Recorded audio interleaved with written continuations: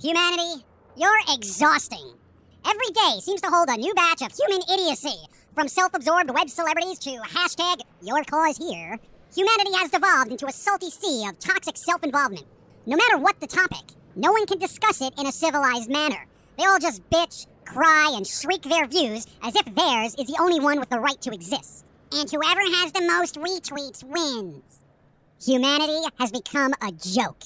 One long, toxic, hobbling gag that should have been put down a long time ago. And maybe my perspective is a bit jaded. I've kind of been stuck in a shit for decades, seeing the same garbage recycle itself over and over. From old ideas constantly being rebooted, to the blatant stupidity of certain movements that fail to see the irony in their own existence. The internet apparently just thrives on negativity, and the voices of reason just choose not to participate. And I'm slowly moving in that direction. The internet is like living in the ocean. You don't realize how bad it is until you somehow get washed up on shore. Then, as you're floundering around without internet, mainly because of a prolonged blackout, you suddenly stop, take a breath of fresh air, and look back at the sea from a distance.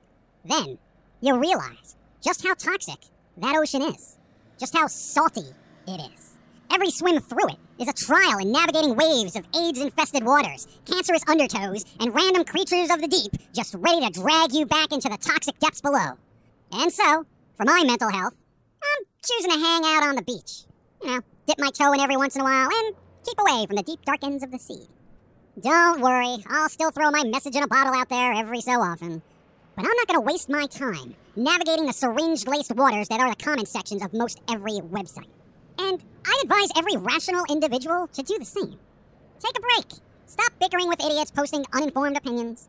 Don't get sucked into the undertow of political debates, self-involved causes, and just sail right past that "look at me" selfie culture.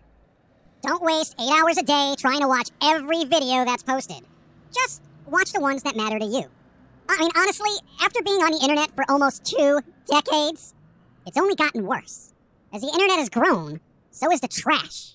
And yeah, not everyone is bad. There's a lot of good groups doing good things out there.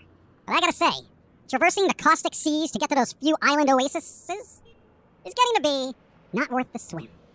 And is it oases or oasi? Oasi? Oasi. Oasi. Oasis. Oasis is. Oh, whatever! Internet, be better! Christ. Every time you log on, no matter what it is, some idiot's gotta be like, oh god, the internet is literal ear rape in visual form. I can't stand it.